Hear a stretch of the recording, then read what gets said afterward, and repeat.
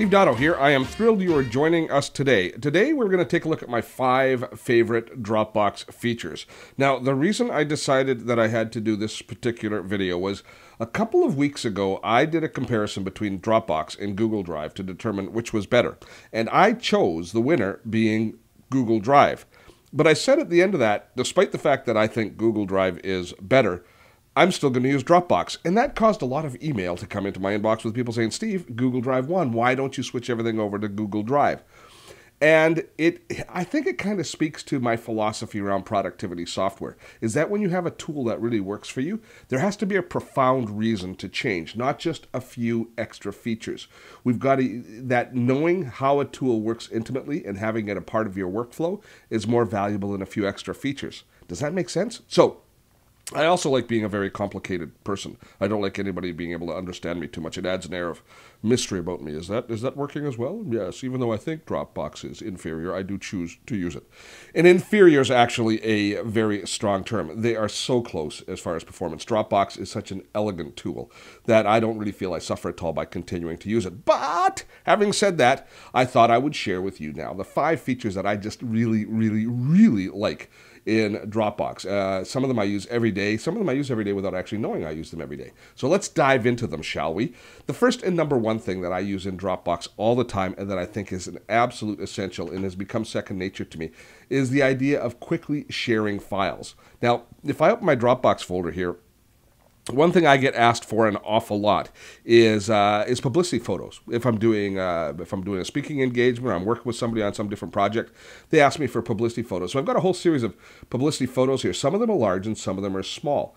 Rather than emailing them as an attachment, all I do is I go and I choose the photo that I want to share. Let's say it's going to be this photo here. And then what I do is I right-click on that photo and I say Share Dropbox link, which then copies, let me go share Dropbox link, which then copies, you can see right here, it copies the URL. It copies a URL onto my clipboard, which then I can embed in an email. Let's just do it. Let me open a new browser window. And so I will embed then this character string, see this right here, in an email. If I send that to somebody, they click on it, what happens is they are then brought into my Dropbox folder and they get to download that particular photo. Isn't that slick? This works for large files, small files, for videos.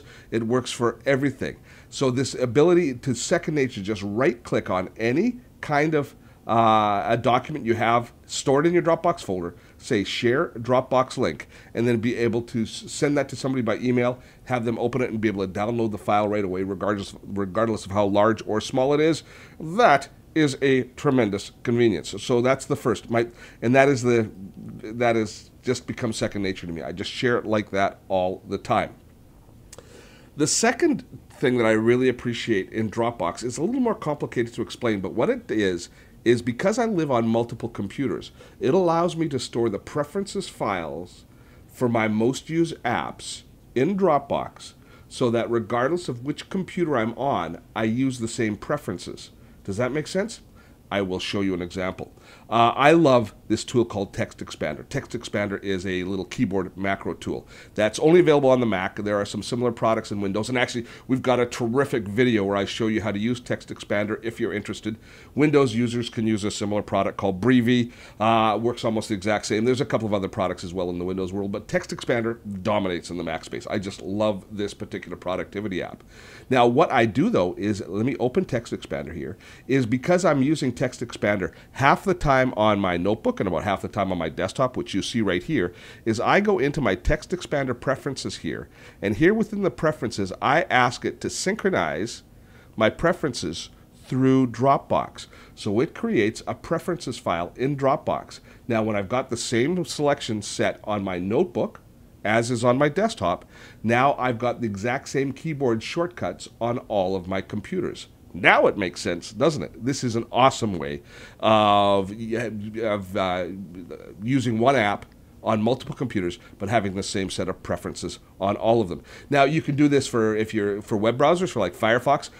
Chrome, which I use, automatically does this as far as syncing preferences, but you'll find a lot of different places where you can use this syncing, doing it through Dropbox with the preferences file. It is an exceptional way to use Dropbox. Now, number 3 on my list of awesome Dropbox features is the ability to do something called Selective Sync. What is Selective Sync, Steve? This is especially useful if you have a computer that has limited hard drive space, if you have the free Dropbox accounts, and so you have limited drop space on Dropbox, so you don't have gigabytes and gigabytes of space on Dropbox. What it does is it allows me to, if I go into my Dropbox menu and I click here on the gear icon, go into Preferences, you see that I've gone to the menu, into the gear icon, into Preferences. And in Preferences, you have to go to Advanced. It's a little bit of a journey to get into it. But there you have something called Selective Sync, and you can set this for each of your computers.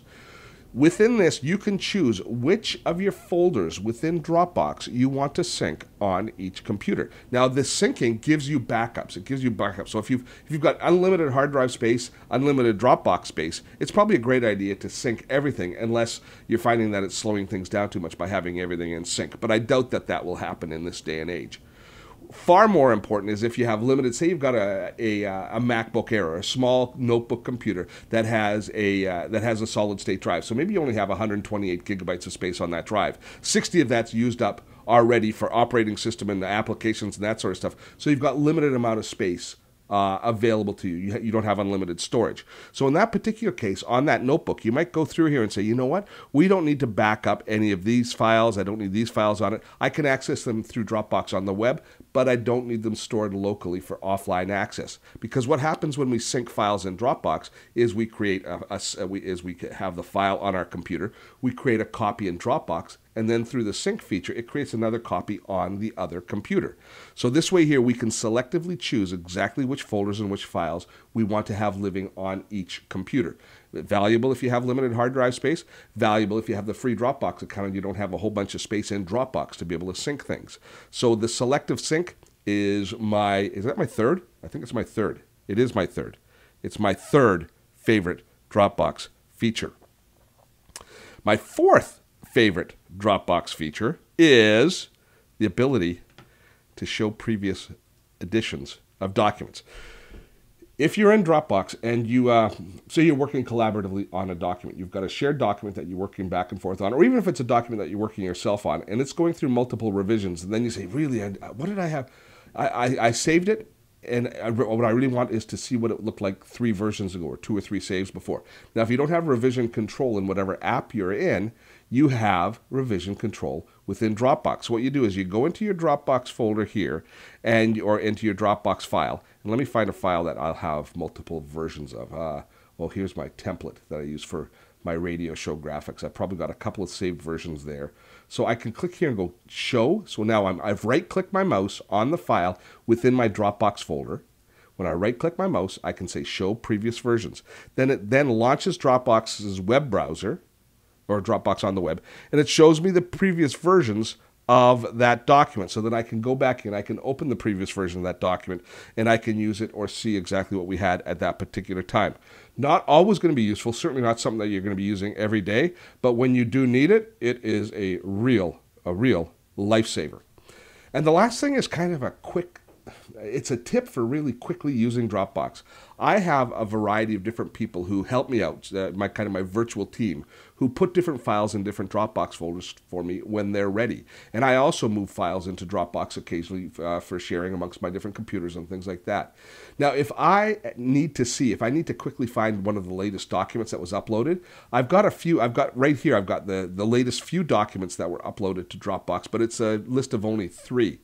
What I can do is I can go into my Dropbox on the web, and by clicking under Events, it shows me the last things in a chronological order that happened in Dropbox. And there you can see 11 minutes ago I changed my text expander settings. There was a transcript that was uploaded 7 hours ago. I stored these files. These are photos that I uploaded from my camera yesterday. And so you can see I can work my way through. So anything that's happened in the last few days, I can very quickly find here without having to navigate to the individual folders, which if you take a look at my Dropbox account, I've got a lot of folders now in my Dropbox account because of all of the different projects that I'm on. So I really like this ability here to be able to go in and be able to chronologically see all of the events that have happened within my Dropbox account over a period of time. Dropbox isn't perfect, and Google Drive is ultimately probably going to significantly impact the number of people that use Dropbox as we move ahead. But for the time being, as I say, I'm going to stick and continue to use Dropbox personally. It's an exceptionally well thought out service, and when you get to know an app as intimately as I know Dropbox, well, then the productivity gain as a result of that is really makes it worth kind of sticking around and staying with the one that you know.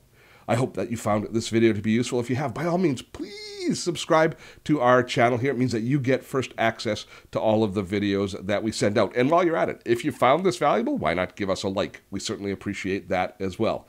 I'm Steve Dotto. See you next week.